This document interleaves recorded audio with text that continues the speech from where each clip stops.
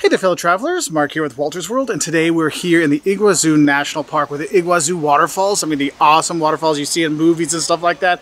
That's right here, and it's on the border of Argentina and Brazil, and it's definitely one of the places you have to visit when you come to South America. And so I'm going to put together today is kind of my list of the cool places to check out when you do come to South America. And the thing is, I want to focus on kind of bigger sites kind of things. So if you're trying to make an itinerary of seeing South America, these are ones that should probably show up on your list. And since I'm here in Iguazu, I'm going to start with Iguazu. Seeing the Iguazu waterfalls, whether you're on the Brazilian side or the Argentine side, is fantastic. Though I do recommend coming to the Argentina side because it's a bigger park and more hikes to do and stuff like that. And you can walk right to the edge on the Garganta del Diablo, or the throat of the devil. You can go and see that, and it is just gorgeous. You can take boat rides up into it as well. If you're in Brazil, you can see stuff. The really cool view of the whole falls is from Brazil side, but to get up into the falls is the Argentina side. So you can do both of those. Though, now the second place on my list is actually a combination of Machu Picchu and Cusco in Peru, and that's like the heart of the Inca Empire. And the thing is, Machu Picchu is what you've heard of as the lost city of the Incas. That's it, and you go there and you've seen it with the mountain in the background and the buildings there.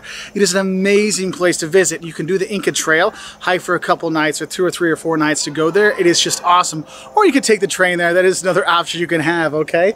When you go there, it is a fantastic place, and hiking up through there, seeing it all, really is amazing how it's hidden in the jungle. And when you're there, you're probably going to have a base in Cusco in Peru, okay? And Cusco was the capital of the Inca Empire and also one of the kind of capitals of Spain, one of the Spanish capitals inside of South America. And the thing is, you go there and there's all kinds of, the cathedral's fantastic, and they've built a lot of amazing buildings inside where former Inca temples were and things like that. So when you go there, it's got this great tourism infrastructure, and you can go around, get great tours, eat so well. I mean, Peru's got great food. And the thing is, though, you'll have around there's the Sacred Valley, and you can go and see all the different temples and stuff like that around there. So it is a really, really cool place to check out. Now, the third place to check out, as I want to talk about here in Argentina, is Buenos Aires. Okay, now Buenos Aires is the most European kind of city you would have here in South America. It had a lot of money in the 1800s, early 1900s, so there's amazing architecture when you're there. When you're driving around, you're looking out your taxi, going, oh my God, that's an awesome building, that's an awesome building, that's an awesome building.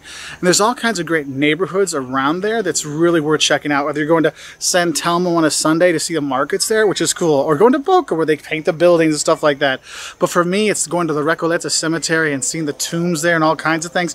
It's a fantastic place. And of course, when you're in Argentina, you're going to have the two reds, right? The red meat, the beef is fantastic. The beef de chorizo, oh my God, it's so good. Or the red wines, the Syrah or the Malbecs, it is just awesome, okay? So the fourth place on our list is Rio de Janeiro, Brazil. And I know Rio's got a reputation for being unsafe, and they, before the Olympics a few years ago, they were trying to scare people away from visiting there. Look, this is a fantastic city. It is an awesome city. I've been there many times. And yes, it does have issues, okay? But the thing is, there's so many cool things to see there. Going to Sugarloaf and going up there, going up to see the Christ on the top, the views from there and seeing him is awesome. And the thing is, Rio was the capital of Brazil for a long time, so there's a lot of museums, public buildings to check out. But of course, when you go there, you want to hit the beaches. Of course, Copacabana and Ipanema are the famous beaches that are there. But if you're looking for a safe beach, I recommend going to Leme Beach. That's the place where we go and we stay when we are there. And the thing is, Rio's just a great time when you are there. Having the rodizio, where they keep bringing the meats to you and stuff like that, it is really cool, okay? Now, the fifth place I have for you is the Galapagos Islands in Ecuador. Now, it's off the coast of Ecuador, and you've got to fly out to there, and it can be pretty pricey to go there, so that's one thing I want to let you know. But the thing is, when you go there, you see this ecosystem that is just unbelievable. Yes, the Galapagos, you see the turtles, you see the fish, you see the blue-footed booby and things like that. There's just amazing, amazing wildlife when you are there, and it is really worth checking out. Now, going from the ocean to a completely no water place, the next place I recommend you going is the Salar Uyuni, which is in the south of Bolivia. And the thing is, you take a jeep tour through these salt flats, and there's like islands where there's stuff growing in these salt flats, and it is such a cool experience to go and see and do. And when you're staying out there and having the trip, it is such an awesome experience. And what you're usually doing is you're going across southern Bolivia and you're going down into the Atacama Desert, where there's into Chile that way, okay? And there's a part where there's Laguna Colorada, and you have Argentina Argentina, you can see, and you can see Bolivia, and you're in Bolivia, and you can see Chile. And it's just such a really cool place, so I do highly recommend doing that. And so that is the next one on our list. Now, next up, we have Ouro Preto, Brazil, and Minas Gerais. This is the colonial center where the mines were and all the money was from those mines. That's where we really see it, with amazing, amazing churches when you are there. And Minas Gerais in general is like a really nice place. For me, best food in Brazil, relatively safe too, so you got some cool stuff to see, but Ouro Preto is the place to be. And when you're there, you can do a lot of day trips to Mariana or Tiradentes, so these kind of places to really explore and see colonial Brazil and see the amazing architectures there, but also there's a lot of outdoor activities, so that is kind of a cool thing. The 8th place on our list is Colonia, Uruguay. And the thing is when you're coming to South America, usually not going to Uruguay, usually going to Buenos Aires or something like that.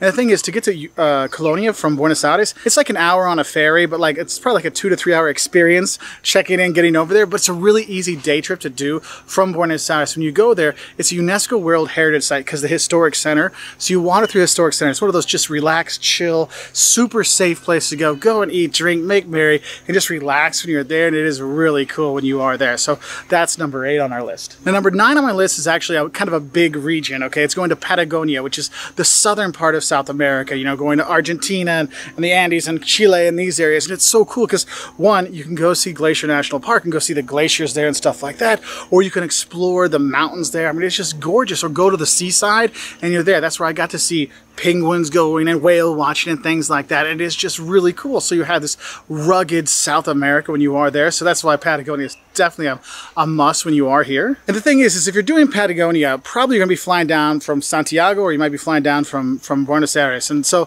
what I'm going to say is, of course, I'm going to have to add the other side on there. And when I say go to Santiago, Santiago is a really cool city to check out, and a capital city in South America. But what's cool is when you're there, you can also do Valparaiso and Viña del Mar, so you get like see the sunset as it's setting on the Pacific Ocean. Oh my God, it is one of the most beautiful sights you can see.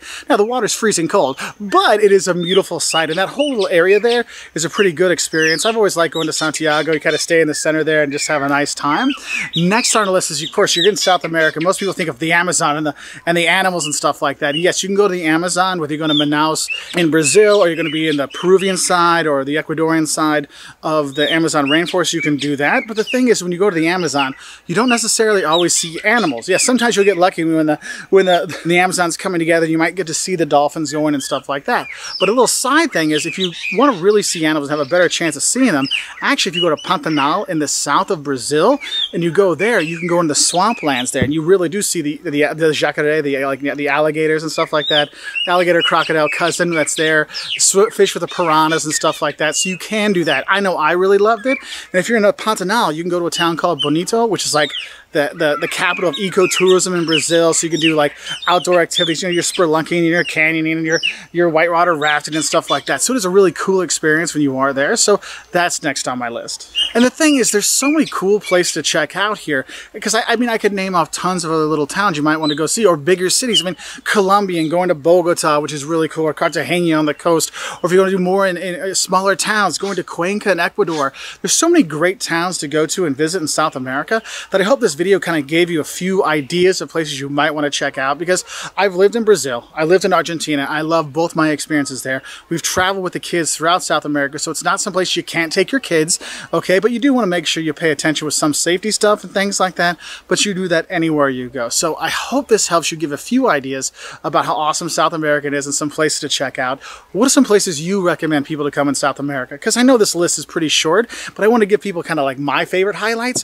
What are yours? Put it in the comment section below so we can help other travelers find other cool places like Iguazu Falls, or going to Rio or Ouro Preto or wherever, okay? Like for me, Bariloche, oh my God, Bariloche in the mountains of Argentina, that's another place we go. Or Mendoza, you want to fall in love with one? Go to Mendoza. Or you want to just chillax, La Calma, yeah, the calmness in Chile is great. I mean, there's so many cool places. Arequipa in Peru. I mean, I got to stop, because that's why I try to make a kind of a condensed list so you have some good ideas. Anyway, if you want to learn more, the don'ts of Brazil, the don'ts of Argentina, things that'll shock you about Peru and Ecuador, check us out on our website at woltersworld.com. We're also on Twitter, Facebook, Instagram, YouTube, and we've got a lot of videos, what you should know before you visit these countries as well, culture shocks and things like that. And the thing is I've always loved South America, and I hope you will too.